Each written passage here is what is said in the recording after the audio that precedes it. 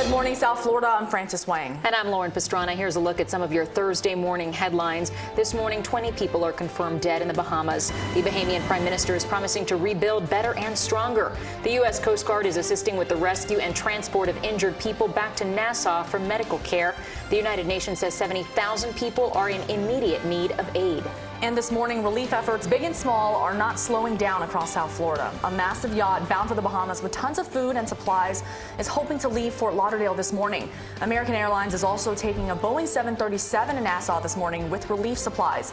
The supplies are for American Airlines employees impacted by the storm. And this morning, Hurricane Dorian is bearing down on the southeastern U.S. coast. Whipping winds and drenching rain already starting to pick up in parts of South Carolina. You can see water beginning to pool in certain areas as the rain moves through. And taking a live look now from Myrtle Beach, South Carolina, courtesy of EarthCam, you can see the winds really picking up as Dorian just gets closer to the coast. Now that's a look at some of your Thursday morning headlines. Make sure to join us later for CBS4 News at noon and get updates anytime on CBSMiami.com.